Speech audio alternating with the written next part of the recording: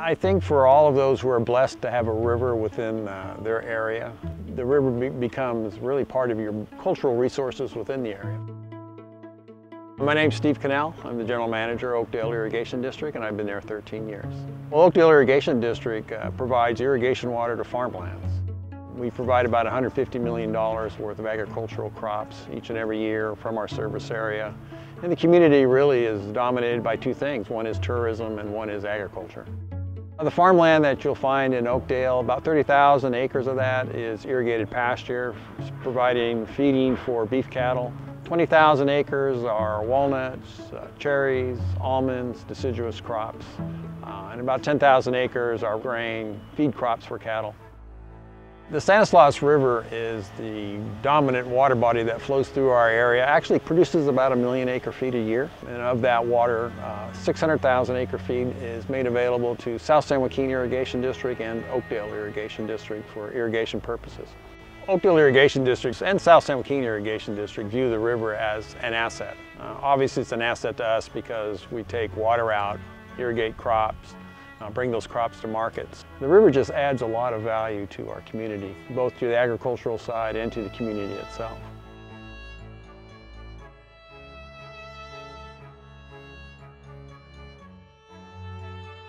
I think we all have to recognize that all of these things, water, the resources they provide, the fish, the farming, we all need to live together in a healthy manner. And you cannot use river assets and then not work to protect those river assets that you're working from. FISHBIO was trying to acquire a grant for some riparian improvements within the river, and so we focused all our money at that time into the Honolulu Bar project. Honolulu Bar is on the Stanislaus River in California's Central Valley. It's a popular recreation area that's located between the towns of Knights Ferry and Oakdale. We're concerned about the abundance of Chinook salmon and steelhead and the factors that are mostly human-caused that are affecting the numbers of these fish. Fall-run Chinook salmon is listed as a species of concern by the California Department of Fish and Wildlife, and the steelhead trout has been listed as a threatened species under the Endangered Species Act. We are concerned about these fish because they're in relatively low numbers compared to what they historically were on the river. So we're trying to increase the number of both Chinook and steelhead. We knew that habitat was a factor that was influencing the number of fish produced in this river from 2 decades of monitoring conducted by the Oakdale and South San Joaquin Irrigation Districts. Since the beginning in 1990, we started investing in studies on the river. When you take water from a river, you have the stewardship responsibility of making sure that that river stays healthy for the activities that are supporting your business. You cannot make valid decisions without good information. And so that's why we invest in the river, as we spend a significant amount of money on fisheries, almost $750,000 a year. We spend budgeting on fishery assets in our river, in knowledge, in biology studies, fish counting, all those things we do each and every year because we value this resource so heavily. The monitoring that's conducted has included a weir where we're able to count the number of adult fish returning from the ocean to the spawning grounds, and then rotary screw traps that are set up to count the number of babies produced from those adult fish as they migrate out to sea. And we actually count and take pictures of every fish that move up the river. That technology was not available until we brought it into this river for that very purpose. We can't guess anymore on the science of the rivers. We have to go with hard data. And counting is one of those hard data things that are very important. And what that monitoring has shown is that even in years that we have a lot of adults coming into the river and spawning, there seems to be a bottleneck where we don't necessarily have an increase in the amount of juveniles that are going out each year. This showed us that there probably wasn't enough rearing habitat in the river for the young fish. Lack of space limits the number of fish that can successfully reproduce in that the fish are spawning right on top of each other. So as one fish comes in and spawns where another fish has already spawned, the eggs that were deposited previously are disturbed and lost. So essentially there's just not enough room for each fish to spawn in a different space. The overall goal of the Honolulu Bar project was to increase the amount of shallow water habitat with slow-moving water for the young fish rearing in the Stanislaus River, and also at the same time to increase the amount of spawning habitat available to adult salmon and steelhead.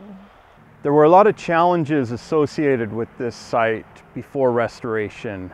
The vegetation that was out here before was almost all Himalayan blackberry. It's a non-native invasive plant that grows everywhere. The plant community was not beneficial to the normal ecosystem in the area. It was difficult to walk out here, so even if there was water on the site, it wouldn't create habitat for fish. We needed to open that up. And so we were able to come in and remove these non-native species that are of less value and promote the growth of native species by planting in the project area. The revegetation is to plant these trees close enough so that they grow dense enough that we'll be able to outcompete the blackberry as it grows back.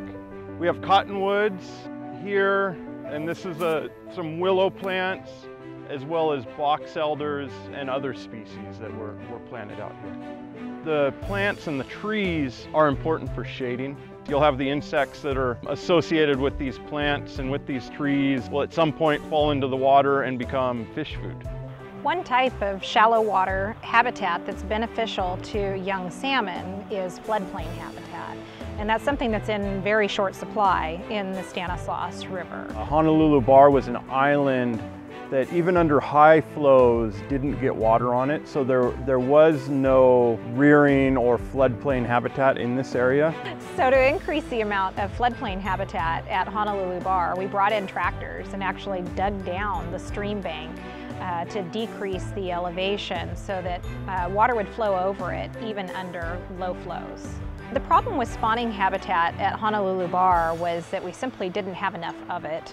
And the little patches that we did have was material that was too large for the fish to use effectively for spawning. So we took the material that had been dug out to create the floodplain and processed that and selected gravel of the right size to place in stream for salmon and steelhead spawning. This area was all dug out. This area is straight across from us where there was some existing trees, so we wanted to leave those mature trees there to provide some shading.